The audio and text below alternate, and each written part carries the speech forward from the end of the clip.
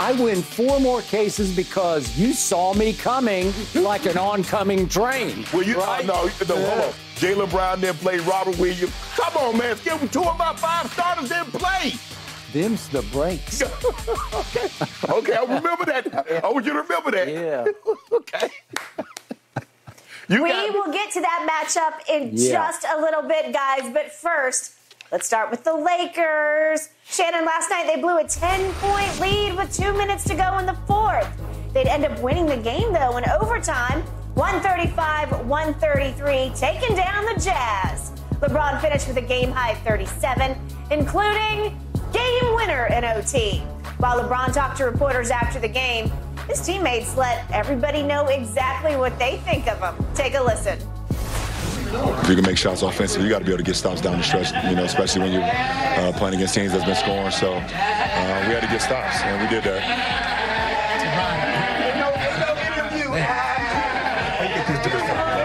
I got to stay focused. I'm locked in, y'all. Your starting backcourt, Dennis and Austin average. They combined 26 and 10. How important was that for what you guys did to get accomplished tonight? It's important for our backcourt to be, complementary to one another, especially when you got D'Lo out. With 1:43 left in this game, Austin Reeves makes yet another cold-blooded 3. And he actually turns to the Utah crowd. He wheels to the crowd. He made it from the baseline, if we could see it, and does the arm like I got ice water in my veins. I got ice water in my veins. Watch this. He rips it and turns and you see? Yep, he's doing it. Okay, that's for a second-year player. He's second year, right? Yeah, second-year player.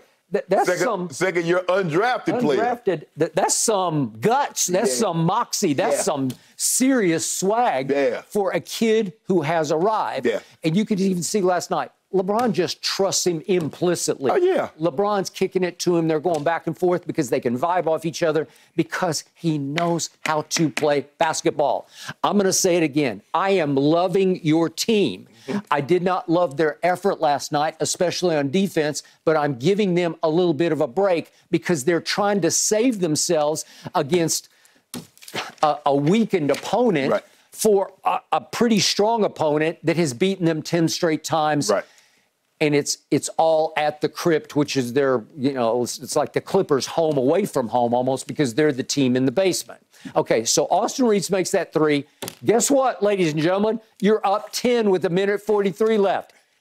Can't you close that? You should. No, they weren't able to close it because Agbaji makes a 3. Then LeBron had that offensive foul that we saw. Chris Dunn's layup. And then Chris Dunn made a layup, and then AD missed a little 17-foot turnaround that was forced.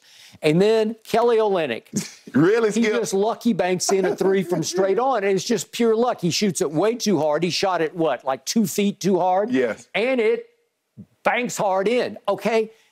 It's just a bad break. Right. But it was a break nonetheless, and that cut it to 2. Then AD misses another little 6-footer. And in the end, if we could see the final play of the game, at least LeBron did not pull up and jack up a 3, which has been my pet peeve for his whole career. At least he sucked it up and said, I'm going to drive the basketball. He's waiting. I thought he should have attacked a little quicker. Just attack. It's Kelly Olynyk, and he has to get it back for shooter. Nice cut, nice break. And then he goes up and under. He's left-handed by birth. And he said it after the game, it's my shot. I am left-handed, right? Yeah. And he just left it a little short off the front of the rim. Remember the Eastern Conference Finals against Indiana? That was the shot at the buzzer. Yeah, okay. Where Paul George overplayed. But he made it. Yes. Okay, that was just completely, at least this is contested. But, of course, I'm sitting back saying, okay, where's the clutch gene? Right. Well, guess what, ladies and gentlemen? He redeemed himself. Oh, yeah. In overtime, he basically took the game over. Yes. And to his credit, not only did he make that mad ball 3, but after AD's misses, he stepped to the line, what was it, with 54 seconds left. LeBron stepped to the line and ripped them both. He ripped them both. I'm going to give him that. And he was 6 for 6 from the free throw line for the game. I'm going to give you that because he has been a liability from the late game, close game free throw line. Not this year. Not this year. That was big time, 54.5. It wasn't exactly game winning, but it was game saving free throws that he made. Okay? Way to go, LeBron James. Which brings us to the final play of the game. Once again, you got to give me a little credit for this. I've just pounded on this table. LeBron, you are the greatest driver of the basketball I've ever seen, and it ain't even close. He is still a 200 and whatever he was, 60-pound freight train. There's never been a force of nature like LeBron with the basketball driving to the basket because he's so powerful. He's still so explosive. He is ambidextrous. He's impossible to stop. He plays bully ball even now better than anybody plays it. So if the game is on the line, you just have to have the guts. You're shooting free throws at the highest. It's not the highest statistical clip, but lately he's been making his free throws. I think he's 77% this year. Okay, my point is trust. Just trust it because don't pull up and jack up a three. Guess what he is from three? I got it right here. He is now 30.3% for the whole year. That ranks 149 out of 151. Guess who's 150? Russell Westbrook. We're going to talk about him. Banchero got to be 51. Banchero is 151. Okay, so don't do that.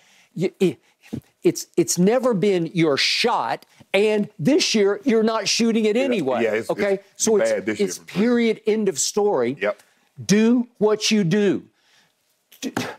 Attack the way only you can attack.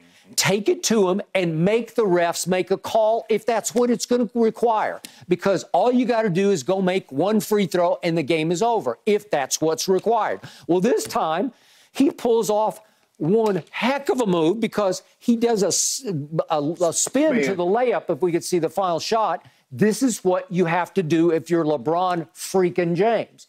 Give me the ball. Watch this. I get it. He didn't even have a step. He had to create a step because he got guarded to the left, and he wheels and spins and 360s and just lays it up off the glass. He didn't even need to dunk it. He laid it in off the glass. Game winner, game over. Beautiful redemption. So to me, it was bad news, really good news. Really good for the basketball team, recreated all the momentum, saved the game, saved the winning streak. Might have saved the season. Might have saved the season. Seriously, might have saved the season with that decision and that move, and that it's just a layup, but it was a pretty fancy schmancy layup, right? It was, yes. You got to create your own shot going through two Utah Jazz, and he did, and I am impressed. But overall, I'm right with you on the scale of 1 to 10. I can go above 500, but again, given what happened or didn't happen in the fourth quarter, I can go to a 6. Right. Because that's what it was. It was a 6, but it was a strong 6 because the overtime was a flat-out 10, or as you usually do, it's a 12. Yes. No, it was. It was. And Skip, considering that he hadn't played more than 32 minutes in any of the previous 4 games, this was his 5th game back. And because of the 5 extra minutes, he had put on his body. Would I be surprised? Would I be shocked? I wouldn't be shocked if LeBron nor AD played tonight and they rolled the dice and said, let's put everything into the Suns game on Friday night. And take Wednesday. So now we'll have Wednesday off, Thursday off. Would. Okay. Would you be surprised? No, I wouldn't be surprised. If one or both. In fact, that is almost certainly the smart way to go. Almost certainly. But you have built serious momentum. Late season momentum. Serious, like best in the West late season. Although KD is now 7-0 in his games that he's played with the Suns. You have a shocking opportunity to do something very special. Do I give you a shot at winning the West? Absolutely, I give you a shot. Did you happen to notice what happened to Denver last night? And I'm not talking about the Broncos. I'm talking about the Nuggets. Yeah. Okay, they stunk. They lost at Houston. You had an ignominious loss at Houston not too long ago. So the point is, they stunk so bad that once again, Mike Malone called out his team as soft. Well, they are soft. Jokic played last night, and he plays soft on the defensive end. Right. They were all soft on the defensive end. Right. Do they have offensive firepower? Well, you better believe they do, maybe as much as anybody. But when they don't defend and they're not completely into it, that happens. And it's happened way too often down the stretch.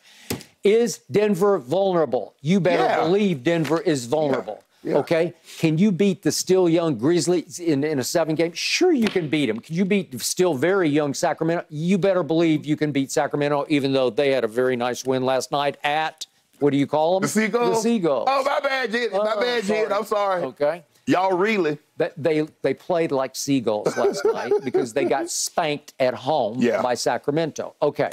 But the point is, everywhere you look in the West, because we're going to talk about Golden State a little later. Golden State's down 4 to Oklahoma City going into the fourth quarter, and Jordan Poole goes out of his mind, or we might be having a different conversation. Right. Okay? So you've got opportunities everywhere to rise up the rankings. And yet, tonight is huge psychologically. So do I want them to play? If I'm Rob Pelinka, would I almost go against my better judgment and encourage both of them to play? Yeah, I would. Right. Because if you can win this game and then keep everybody barely healthy and take the 48 hours to get ready for Phoenix, you want to talk about golden? You could wind up the 5th seed. You got a shot. Yeah.